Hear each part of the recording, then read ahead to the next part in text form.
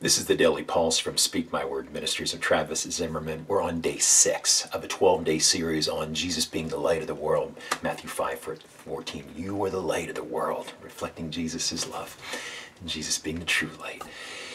And what we're talking about today is regeneration. Regenerate. And we go to the famous conversation with Jesus and Nicodemus.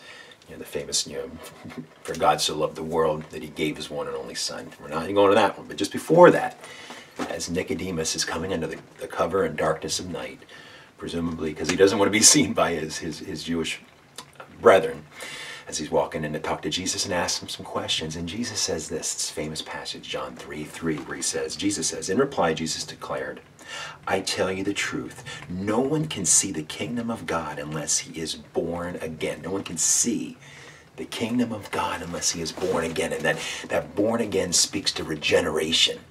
Every one of us, let me use this flashlight again. We go into this light has gone out. Sin has caused the light to go out. We are not light. But what happens is when the Holy Spirit comes in, we believe in Jesus. We take Jesus as Lord and Savior.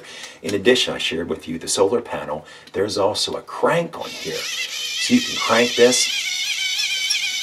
You get the gist of how it goes, but you crank it. And again, it will produce light. It will produce light. And wow, again, the parallel is very clear. When we accept Jesus as our Lord and Savior, the Holy Spirit comes in and regenerates us. And we become light again for the Lord. And we're able to reflect his light, share his light, and proclaim his light in the name of Jesus. Amen.